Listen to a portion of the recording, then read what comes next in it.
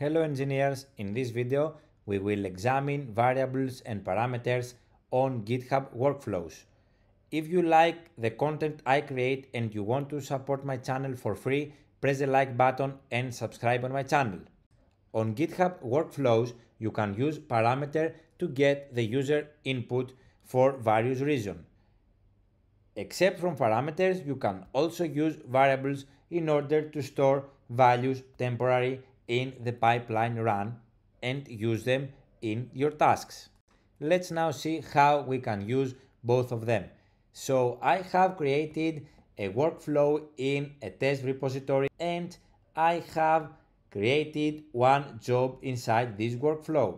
This job runs on Ubuntu latest agents and print both variables that have been set using the env keyword and also the parameter that the user will provide.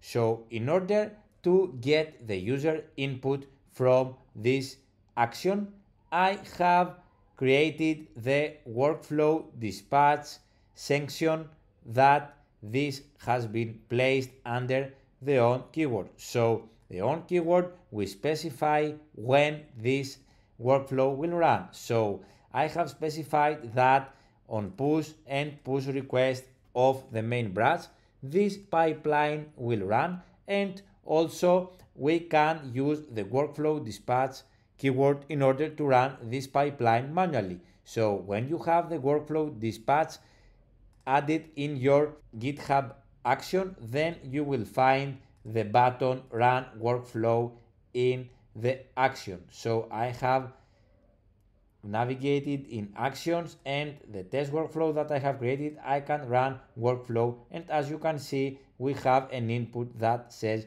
give me your username and you can specify your input. So in order to do that, you have to specify under inputs a simple input. For example, I called it username, and you can add description and also a default value for this input. And when you create your input, you can print the value that the user added using this notation. So you can use inputs and then add the name of the input that you have created. So in my case, it's username. So in this way, you can use the inputs that you have specified in your workflow. And as a second step, I have created a variable which you can create using the env keyword. So you specify a variable called name, environment variable that you can then use using the $sign. So as you can see, I'm using the dollar and I am printing with an echo the variable that I have created in the specific step. So this is a step inside our job.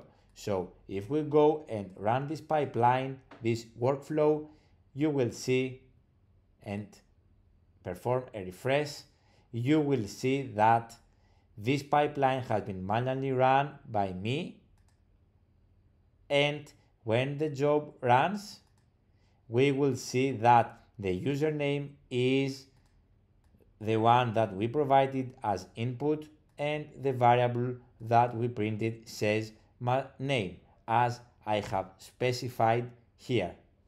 In this way, you can use user input in your GitHub workflows or store variables that you may need in the pipeline workflow.